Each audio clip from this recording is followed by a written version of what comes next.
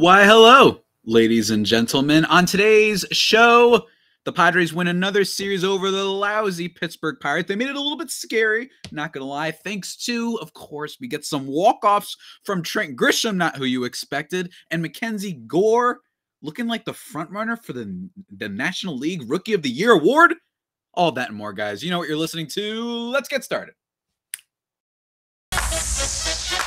You are Locked On Padres, your daily San Diego Padres podcast. Part of the Locked On Podcast Network, your team every day.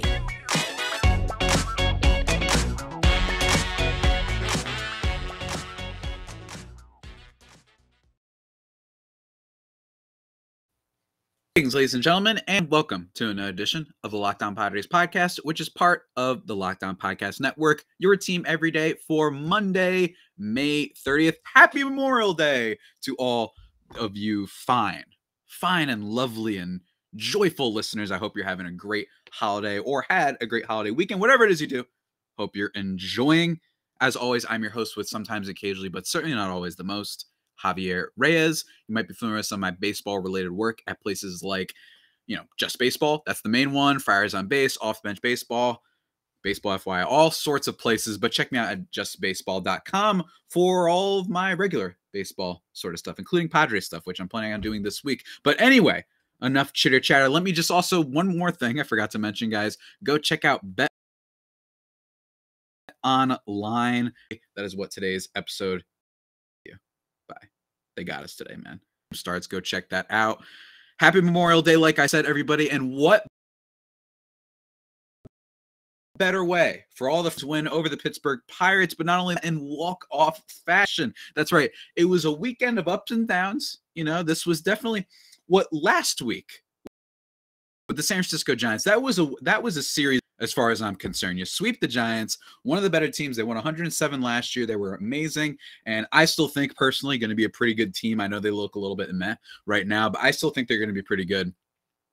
You sweep them, and then you come into this series against a team that has some of the worst starting pitching in all of baseball. They actually talked about it on Friday's broadcast, saying like among National League ranks, basically 15th.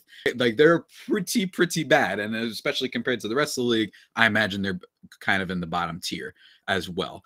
So for the Padres to come out this weekend and essentially not have the greatest offensive performance in the world is a little, I don't want to say startling, because I think we've known that the weakness of this team is going to be its offense. But it is just a reminder that last weekend was what the Padres look at like when they're at their best, and this weekend is what they could potentially look like a lot as well when they're at their worst, which is a team that struggles to put up extra base hits when you need it, struggles to drive in runs, struggles to hit the long ball for sure, and a team that when they don't have Manny Machado and obviously not Fernando Tatis Jr. in the lineup, and heck, even Will Myers in the lineup, oh man, it's tough. It's tough getting those hits that you really need, man. It's tough scoring runs. But let's first talk about some of the good stuff, and let's first talk about yesterday's game that featured the walk-off. But before we get into that, we got to talk about MacKenzie Gore, man.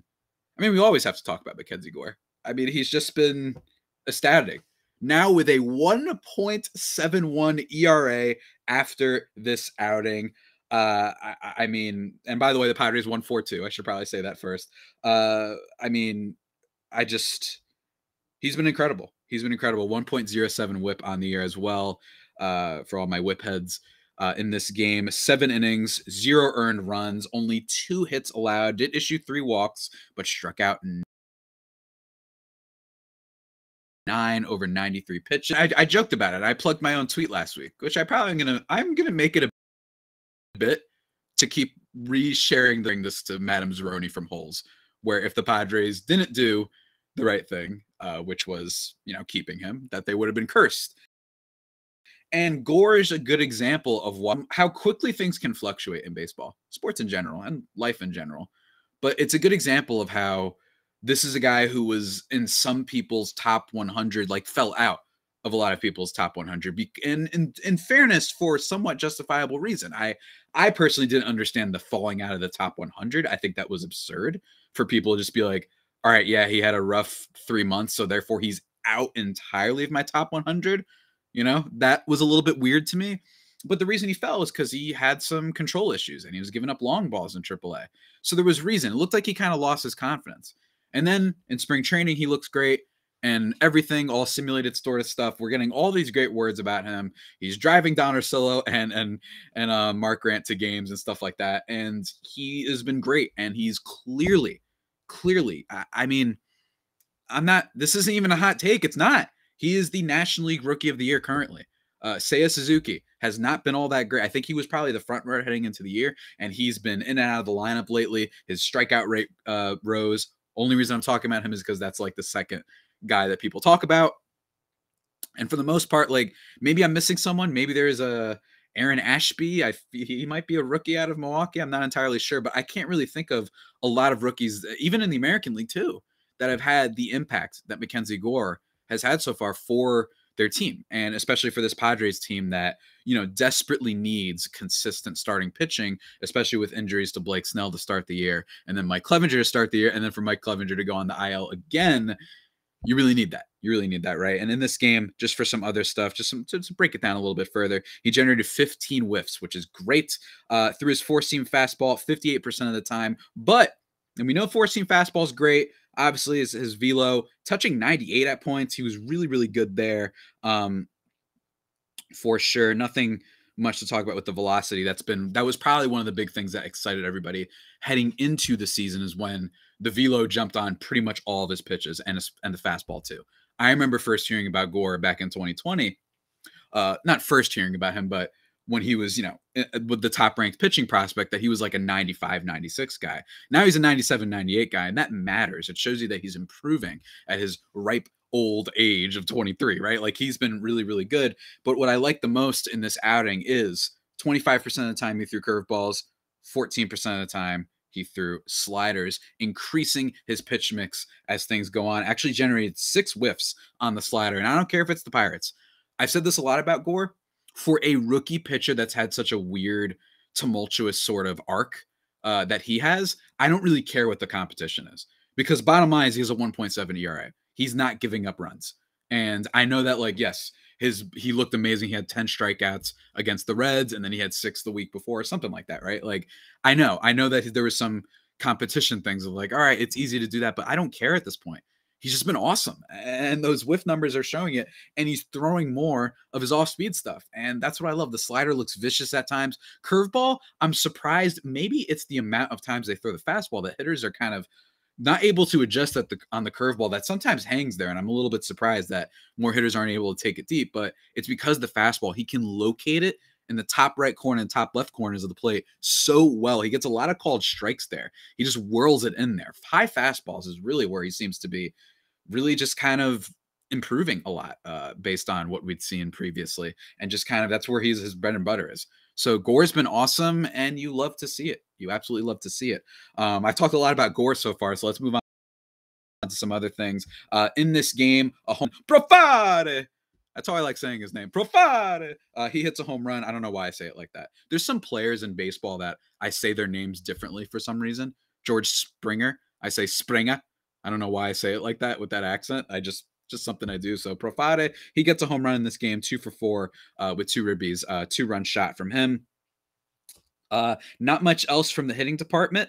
To be perfectly honest with you, Ha-Seong Kim 1 for 4 in this game. The first baseman, who must not be named 0 for 3. Luke Voigt 1 for 4. We'll talk about him a little bit later. And then the hero of the game, 1 for 3 on the day, but that one hit was a lovely one. It was an extra innings. Trent Grisham hits a home run that goes off of the right field foul pole. And it was one of those hits, because I'm not going to lie to y'all. I was sitting next to my mom. We're like, oh, God, here's Grisham. You know, like, all right, he's trying to bunt. All right, hopefully he can get the runner over. He's been terrible this year. I've talked about this on the show a lot. And then he hits it, and I don't even react. I just go, I'm just staring like, of course he did that, right? When I'm talking smack, he hits the walk-off home run. He needed that desperately. This is a guy that has not been hitting for power at all. He hasn't been hitting in general. The only good thing about his offense this year is that sometimes he can draw a walk or two, but he needed that desperately. Can that kickstart something? I doubt it at this point, at least personally, but still, a win is a win, and love it for him, because I don't dislike Trent Grisham. I just don't think he's very good. That's just me, though. But before we continue on, guys, let me quickly talk to you about something that I do feel good about and I do believe in, ladies and gentlemen. Our next partner has a product I use every day. I started taking Athletic Greens. That's right. Because, some personalized problems. I want to be a little bit more healthy, start off my day right. Some, immune system sort of stuff that my doctor tells me about. I got to monitor the cholesterol and whatever the heck, right? All those terms that I still don't quite always fully understand. That's why I have a doctor. Doctors are cool. But anyway, Athletic Greens, guys, they're really, really cool. With one delicious scoop of Athletic Greens, you're absorbing 75 high-quality vitamins, minerals, whole food sourced superfoods, probiotics, and adaptogens to help you start your day right. The special blend of ingredients supports your gut health, your nervous system, your immune system, your energy, recovery, focus, and aging. All the things. They do all the things for you. All right? It's really cool. I love that. And it's really, really simple. Contains less than 1 gram of sugar, no GMOs, no nasty chemicals or artificial anything while tasting good. It's, I don't know what else to say, man. I mean, it's healthy for you. What do you want from me, guys? Check it out if you would like. I highly recommend it. It's time to reclaim your health and arm your immune system with convenient daily nutrition. It's just 1 scoop and a cup of water every day. Simple as that, guys. And to make it easier, even easier than that, Athletic Greens is going to give you a free 1-year supply of immune-supporting vitamin D and 5 free travel packs with your first purchase. All you have to do is visit athleticgreens.com/MLB Network. Remember, that is athleticgreens.com/MLB Network to take ownership over your health and pick up the ultimate daily nutritional insurance. How about them apples, right? Let's continue talking, everybody. Let's continue talking. Let's recap a little bit of the other things that happened this weekend, right? And let's start Saturday game. Actually, let's talk about Saturday's game because Saturday's game was a little bit depressing, right? And you guys know, all right? Some people like to say I hate this team and all I'm doing is being critical and I'm being negative or whatever the heck, right? That's fine. That's fine. I get that. But sometimes I like to just end on a positive note. So we're going to talk about the one loss the Padres suffered over this weekend. They lost 4-2 to the Pirates on Saturday, so the opposite of Sunday's score. Despite Joe Musgrove having a pretty great start yet again, 6 innings yet again in this game. He has not had less than 6 innings in any of his starts this year, which is awesome. He goes 6 innings, giving up 1 earned run on 6 hits, 2 walks, and 7 Ks. His ERA is currently sitting at 1.86, a whip under 1 as well. He was pretty good.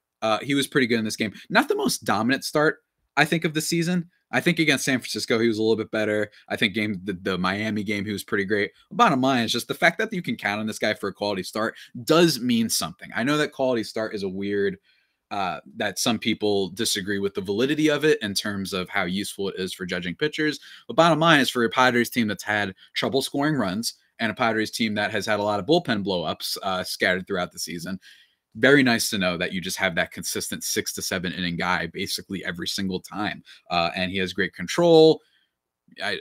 You guys know about Joe Musgrove, right? And I'm going to be doing more of an episode focused solely on Joe Musgrove, hopefully later this week when I finish writing my article for Just Baseball, which I intended to get done last week, but I messed up. I biffed it just a tiny bit. But hopefully we're going to do that this week. Musgrove was great, but unfortunately, like I said, they aren't able to win the game. This one is on the offense, though. This one's on the offense. In this game, we get multiple strikeouts from Luke Voit. He was intentionally walked at one point and got a hit, but he struck out twice. Got some strikeouts from Will Myers. Or I'm sorry, no. Oh, I was looking at the wrong person. Okay, sorry. Luke Voit actually had 2 walks. My apologies. 1 for 3 in the game, an intentional walk as well. Will Myers is the one who struck out twice that I'm looking at, even though he did get 2 hits. And then the Padres first baseman, who I might as well talk about a little bit right now, goes 0-4. Does he go 0-4? No, he goes 1 for 5 with a double, but also 3 Ks on the night. He's still sitting at a 327 batting average so far and a 391 on base, which is very good. 457 slugging, which is fine too. And if you look at his split stats, I mean, he's still been really good against lefties this year, which I think is a big improvement for him, right? 373, 418 batting average on base against them this year in 51 at bats. That's been a big improvement for him. So I think that's part of why he's been so solid. And he's had a little bit of a slow May. right? 278, 337 on base. It's not the worst in the world. It's still not good when you consider that he's a first baseman that they signed to be kind of an all-star caliber player and the contract and all that, but it's not awful. He's not hitting for many extra bases, extra base hits, I should say, this month. Walk rate a little bit down, striking out a tad bit more. But bottom line, he hasn't been like an absolute atrocious sort of player this year by any stretch. So even though I'm not going to get rid of my rule about saying his name on this podcast, it's fine. I know he's in a little bit of a slump, but we expected this. As I talked about in that Jay Jaffe piece from Fangraphs, that most people with his ground ball to fly ball rate, it does not keep up literally ever, especially when you take into account that he doesn't have a lot of speed. So yes, he's hitting better off lefties. Yes, he's putting the ball in play. He's making good contact, but bottom line is still can't expect too much from the guy to at least carry the offense. He's been okay, though. But enough about him. Jake Cronenworth 1 for 5 in this game. Got to talk about him a little bit. Yeah, so Jake Cronenworth, here's how I'm going to talk about it. The Padres offense this year, I've talked a lot about Ha-Seong Kim and Jurickson Profar, and you might be saying, well, Javi, they aren't necessarily all-star super hitters either. You know, they haven't been all that incredible offensively either. I mean, Profar went into a slump for like 2 weeks at one point, and he didn't say a word. And Ha-Seong Kim, he's not hitting for a lot of power anymore. He's been very just singles and pulling the ball, and he hasn't looked great either. Yes, but the way I view it about those guys is they just have to be 2-WAR players. If you could give us a 2-WAR season where, in the case of Profar, he's hit a lot more home runs this year than last year already. But with him, it's pretty good left field. It's certainly better than Tommy Pham, who, by the way, yes, everybody, I saw the story over the weekend. I don't know. I will say with Tommy Pham, I did get bad vibes with him last year with the collision with Ha-Seong Kim. Not because he messed up or Kim messed up and that they collided. It happens, right? And hopefully, and thankfully, they were both okay. Kim throws the ball in and then goes back to the floor in pain. Back to the grass in pain, I should say. What I didn't like was Pham looking so upset.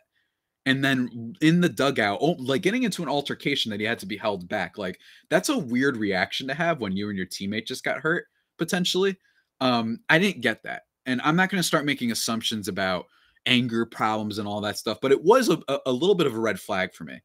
It's not like he was like, oh my God, or maybe even talking to Kim or talking to people being like, hey, we got to coordinate that better. Instead, it was just a lot of like rage pent up, it looked like. So anyway, yes, that story about Tommy Pham slapping Jock Peterson over a fantasy football trade, or not even a trade, but a move in their fantasy league and then getting suspended 3 games.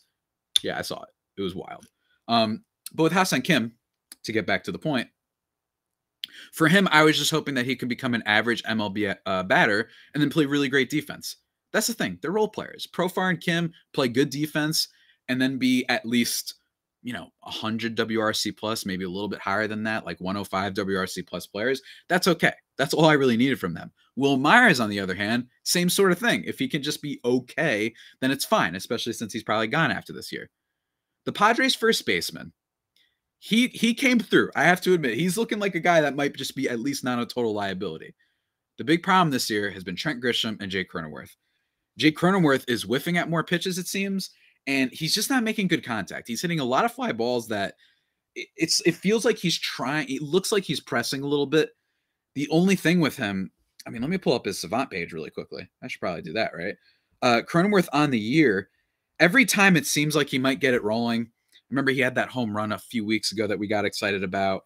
I was wrong about that. He's still not whiffing a whole lot, but he is striking out a decent amount more. He's not hitting the ball particularly hard.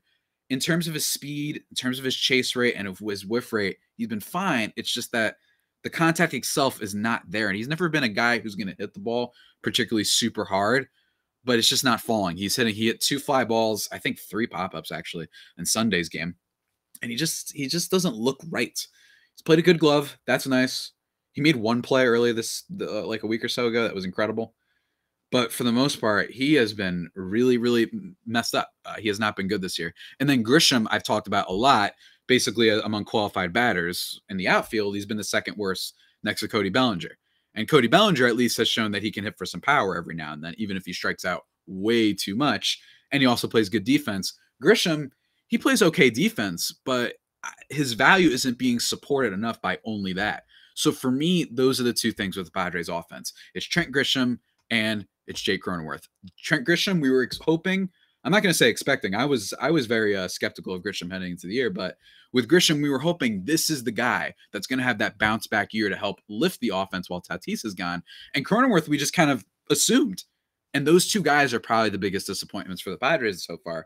And don't get me wrong, Luke Voit hasn't been great either, but he was a flyer trade candidate, and even still, he's hitting better than guys like Cronenworth and Grisham in a lot of ways. And we'll talk about him in just 1 second, guys, actually, because he had quite the Friday heroics, I guess you could say. Ladies and gentlemen. Oh yeah. So let's talk about it. Friday's game, guys, the Padres won as well. And oh wait, one more thing. My apologies, guys. Just to mention, and I'm only going to mention this quickly, Taylor Rogers does get charged with the loss and the blown save. In this one inning, 3 earned runs on 2 hits, a walk, and 3 Ks. Don't care. He was due. In a 2-1 game, this guy had a 0.44 ERA heading into the game. Padres offense needs to score more. Taylor Rogers is very good, but I'm not believing that this guy is Raleigh Fingers or he's Mariano Rivera or he's that 1 year of Blake Trinan or even a couple years with Kirby Yates or something like that. Like, you can't count on a guy to consistently win 1-run games and save them for you in the bottom of the 9th inning. So, or the top of the 9th, whatever, right? That's the big sort of thing here. So no concerns there. He was due. Moving on to Friday's game. The Padres win this one 4-3, which was awesome. What can I say? In this game, starting pitcher is Mr. Sean Manaea, who, yeah, he's still got a 4.02 ERA, which is a little bit, it doesn't feel that bad, right? But it is inflated by the fact that he did get a little bit lit up by the Dodgers, and then also the game against San Francisco when he gave up 4. He's been he seems to give up a lot of his runs at the beginning of the game, where guys just kind of take him deep a little bit. In this game, the runs that he ends up giving up, if I'm not mistaken, yes. Top of the first inning, a home run to Mr. Brian Reynolds, who, excuse me, wow, who has not been very good this year for the Pirates. So you could chalk that one up to just him being due, 376 feet to left field. And then Diego Castillo ends up getting a double in the top of the 4th inning, making it 3-0, which was unfortunate. But Manaea, again, the key here is to mention that he is capable of those unbelievable starts. I actually think he's due for a really good start. I think he's going to have one probably against the Brewers this coming week. Is it the Brewers? Yeah, it'll be the Brewers in this coming week. I think he's going to have a pretty good start. Or maybe, is it the Cardinals, actually? He might actually be playing the Cardinals.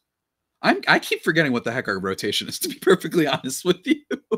I keep forgetting what the heck the Padres rotation is. But either way, I think he's due for a good start, but he can get hit hard sometimes when the strikeout stuff isn't working, when the sinker's hanging a little bit.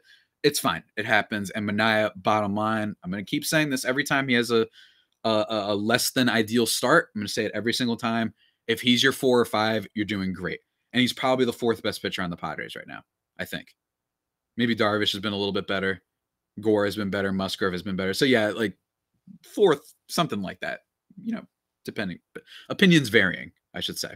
And if that's your gut, then that's just, you're in really great shape, right? You're in really great shape if that's the situation you're in. But for the Padres, the big hit comes in the bottom of the 6th inning when I was about to fall asleep because it was a late game for me. It started at 10 on Friday, and I was very, very tired. A 3-run bomb from Luke Voit, allowing Profar and the Padres first baseman to score, which was lovely. Padres first baseman in this game, by the way, he goes 2 for 3 with a walk, so he had a pretty good game as well. Even if he hasn't been driving in runs, he's still been getting on base and getting hits, even if at a lower clip. So it almost doesn't feel like he's been playing better lately. You know what I mean? He's been okay lately. But anyway, love that from Voit. He's been due for some power. He's been disappointing from the power perspective, not necessarily from the walk perspective. I know he kind of, is kind of somewhat back, just got back to the lineup.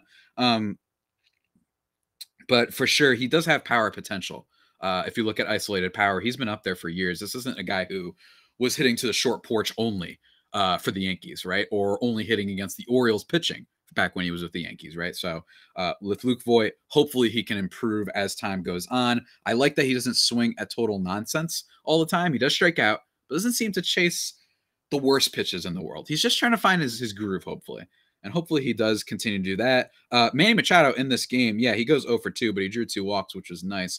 A very calm weekend for Manny because he sat out the last 2 games of the series. Doesn't seem like it's a big deal in terms of injuries, which is good news. I mean, saving news, right? Absolutely saving news. Manny Machado, the Padres offense, and I tweeted this yesterday. The Padres offense, if not for Manny Machado, would be in really bad shape. If you just look at the fact that their average is 21st in the league heading into Sunday, 233. Their OPS is 669 as a team, which is 22nd in Major League Baseball. They have 33 home runs, now 34, after the Trent Grisham thing, but heading into Sunday, that was 27th best in the league. And then they have a 95 WRC+, which is the 20th best in the league. Just a quick refresher, WRC+, just kind of a really good batting offensive stat that kind of shows you if it's 100, then that's about league average. And then if you have a 95, that's 5% worse than kind of the average as a bat, right? It doesn't take into account the defense and whatnot. It takes into account, just ballpark factors and fielding factors, and kind of is a really good stat to just show you how, just as a batter, pure, remove everything else, how have they been? And the Padres offense has not been very good. So imagine where those ranks would be if not for Manny Machado, is basically what I'm saying. It would basically be a couple hits from the first baseman every now and then, and like no slugging and just poor RBI numbers overall. So that's kind of where the Padres are sitting. And that's why Manny Machado is the MVP of the National League so far as I'm concerned. And you can bring up just OPS. You can bring up batting average. You can bring up WAR when you take into account his defense as well. But I know some people might say, oh, well, look at Mookie Betts, who's been on fire lately, by the way. He has like 14 home runs. For me, this is kind of like a Golden State Warriors situation when they had Kevin Durant. I don't care how well those dudes are playing. Stop. You guys, your team is stacked. I refuse to believe that you're the most valuable player. I'm sorry. Like, it's just me. Maybe it's just me. I just refuse. You know what I mean? Like, I need to take into account that the Padres desperately needed Machado to be a superstar for them to win. And then, he came through. The Dodgers, if Mookie Betts was just would it really hurt them that much to the point where they're like, oh my God? No, it wouldn't. So that's just me. But yeah, I mean, that's basically the weekend. The Padres offense was really up and down in a lot of ways. They had some big RBIs, obviously, from Voit and Profar and Trent Grisham to end it. And then they head to St. Louis. St. Louis is a pretty good team. I think that they kind of get a little bit inflated by the fact that they don't have to worry about their division with the Cubs, the Pirates, and the lowly Cincinnati Reds. They basically just have the Brewers to contend with in terms of their division. So I think they can sometimes get a little bit overrated, but still a really solid team. That's going to be a fun series to watch for sure with those great Gold Glovers. And I know all you Padres fans, your favorite player, Nolan Arenado, who you guys just adore and you love giving him credit, and you love you just can't get enough of him winning awards over Manny Machado. I have to admit, the winning player of the month last month, I didn't get that. Like, he was great, don't get me wrong, but I was like, Machado, like, why did he win that last week? That, like, yeah, I'm making fun of a little bit of the Padres fans who freak out about Arenado sometimes, but last month, yeah, absolutely, y'all had a point. I didn't get that. You know what I'm saying? Like, I didn't get, especially when you take into account all these things about Tatis being gone, the offense being carried by him. It's like, really? Why did he? That's odd. Whatever. He has been a stud, though. And I imagine we're going to talk about him and the rest of the Cardinals on tomorrow's show. I'm doing a crossover with the host of Locked On Cardinals, my good buddy Lucas Smith. That should be a very, very fun episode. Love talking with Lucas. Such a pleasant fellow. So that should be a lot of fun. And then the rest of the week, going to be recapping games. You guys know how I do. Hopefully we'll talk a little bit about Musgrove and his potential extension and whether or not the Padres can pay him, all sorts of things, and just vibing well. And I hope you guys are vibing well on this lovely Memorial Day and this past weekend. I was rocking, if you saw me on YouTube, you saw me rocking my blue palm tree shirt in celebration of another series win, guys. And I hope you're all looking forward to the next bunch of series, and hopefully the Padres keep on winning. But with that all being said, that about does it for today's edition of the Locked On Padres podcast, the only pod that may be better than the Padres themselves. Remember to subscribe to the podcast wherever you get your podcasts from. Follow me on Twitter at Javipeno, JAVIIPENO, or at LO_Padres. for all your live tweeting needs over at Locked On Padres. And then have a Pena. I don't know. I'm probably going to tweet about Stranger Things soon. Love the first episode. Really did. Just even if I think it should have ended after season 3, like a lot, I think it clearly should have ended after season 3, just based on how it was framed and how dramatic it was. I love season 3. I still can't get enough of these damn kids. Like, I'm not going to lie. At least at the minimum, the performances will be great, and I'll like the kids and all the other characters and the acting at minimum. So we'll see how that all pans out. And until next time, stay safe and, of course, stay faithful. My Friar Faithful homies, take care. You are Locked